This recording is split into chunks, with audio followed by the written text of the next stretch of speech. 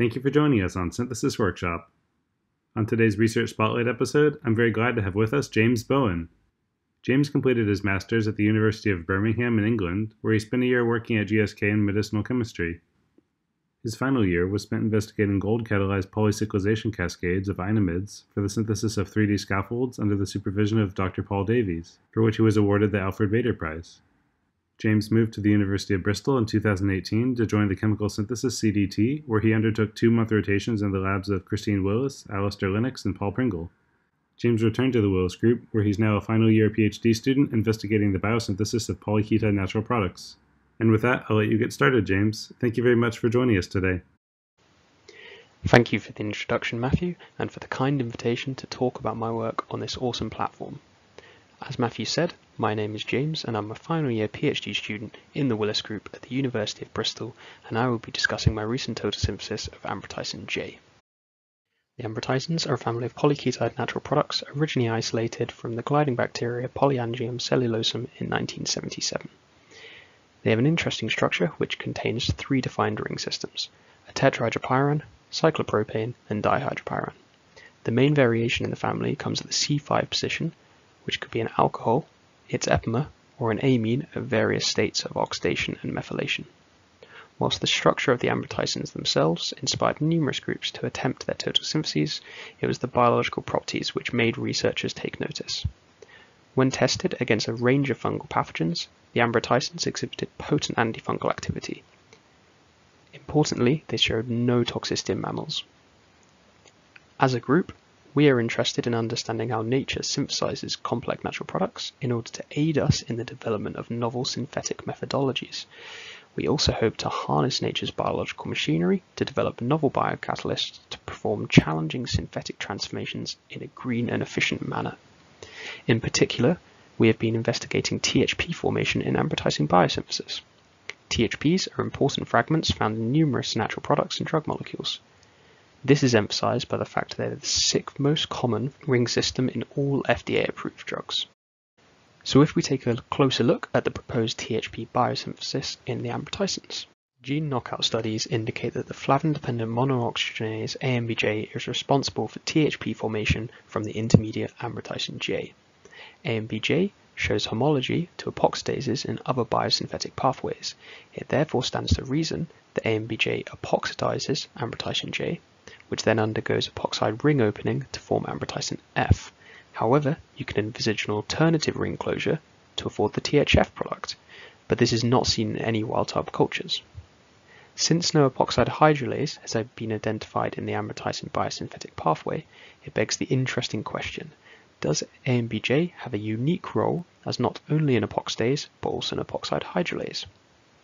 To investigate this, we wish to conduct in vitro assays with AMBJ and the putative biosynthetic intermediate Ambruticin J.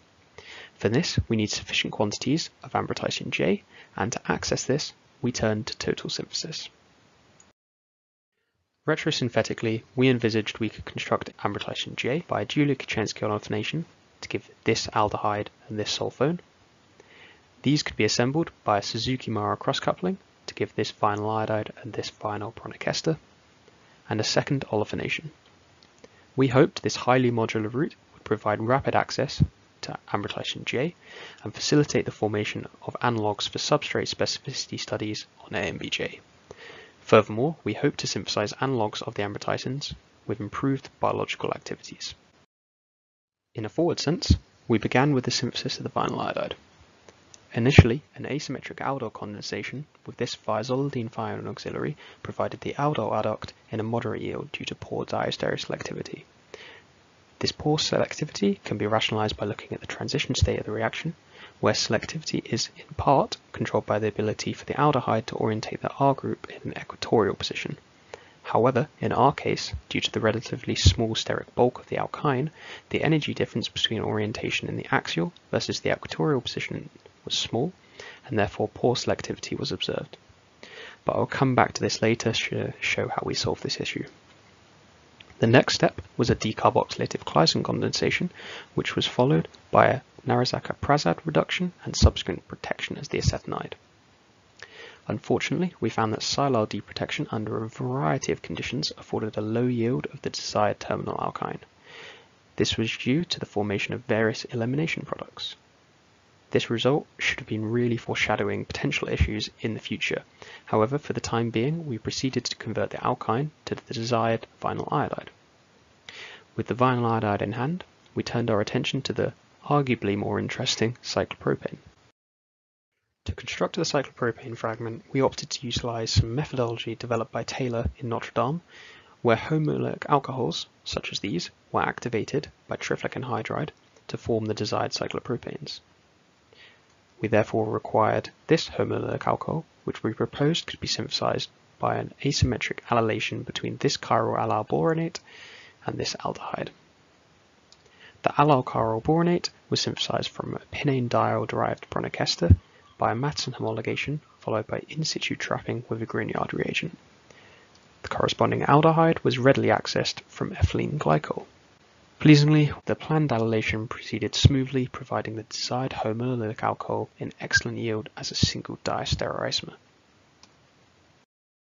Initially, we were pleased to find that activation of the homoleic alcohol with triflic anhydride afforded the cyclopropane product in a 56% yield, but also 24% of the silated starting material.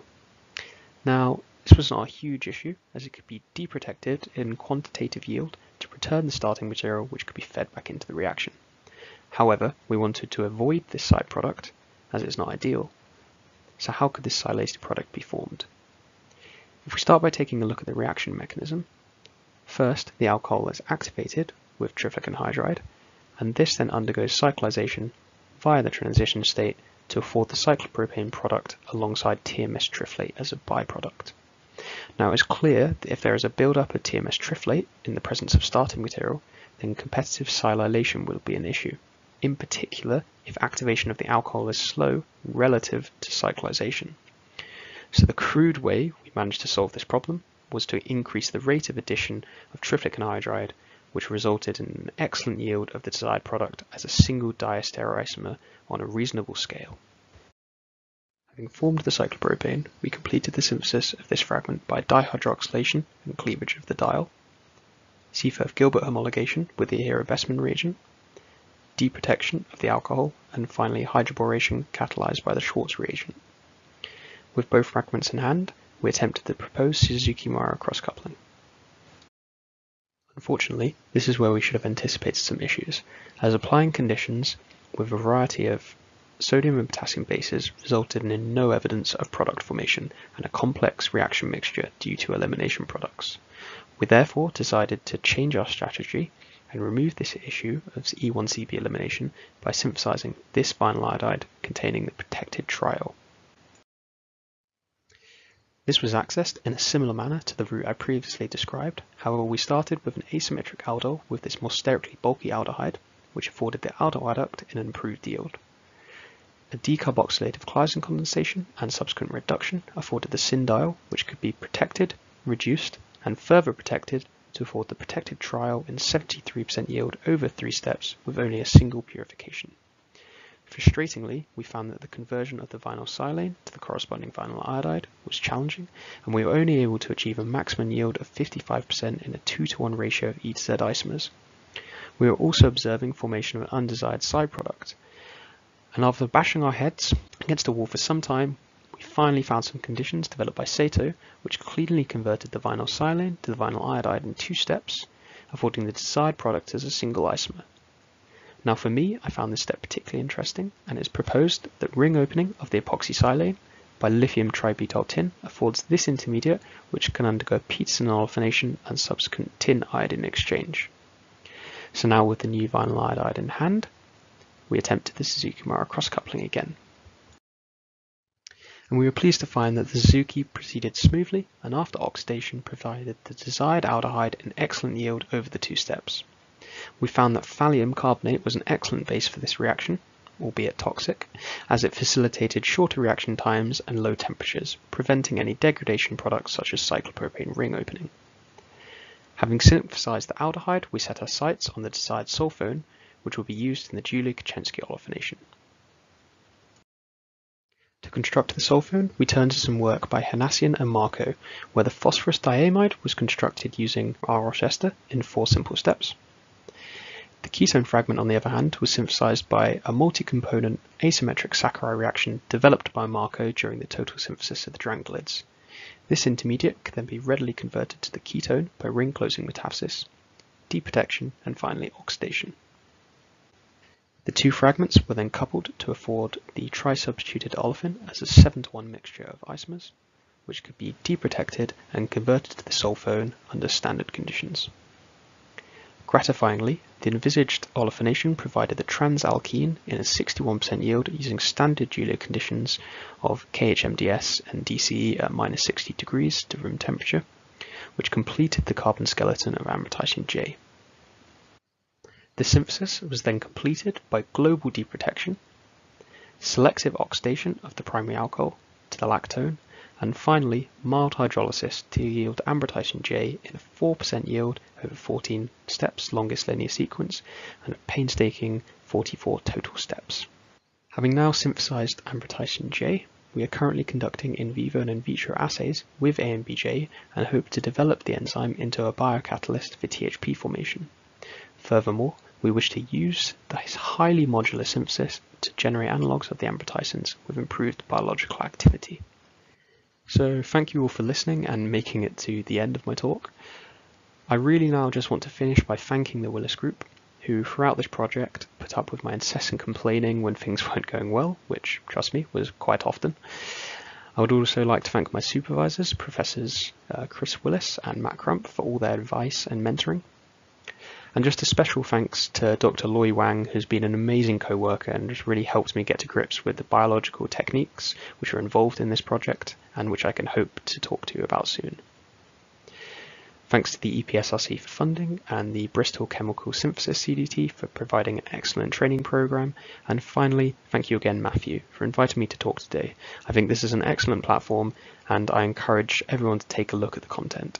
If you have any questions, then feel free to contact me by email or LinkedIn. Thank you very much again for listening.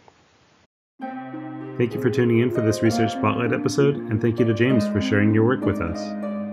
If you enjoyed the episode, you can support us by subscribing and telling your peers about this podcast, and feel free to send us any questions or comments you have.